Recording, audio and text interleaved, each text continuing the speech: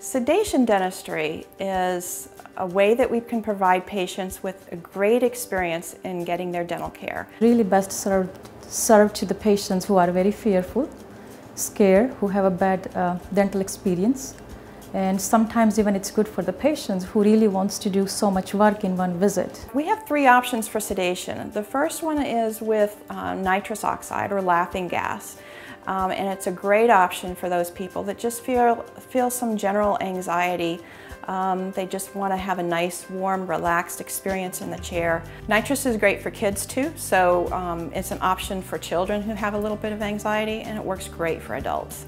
Our second option for sedation is oral sedation, and we use a drug that's very safe, that's commonly prescribed for anxiety. Our third option for sedation is IV sedation. With IV sedation, the patient is completely relaxed. The medications give them an amnesic effect, so there's no memory of the procedure. When we ask patients, what do you remember? They have no memory at all, so that's the best part of doing sedation dentistry. They have a great experience. They're completely monitored by the anesthesiologist, and the doctor is free to focus 100% on the dentistry.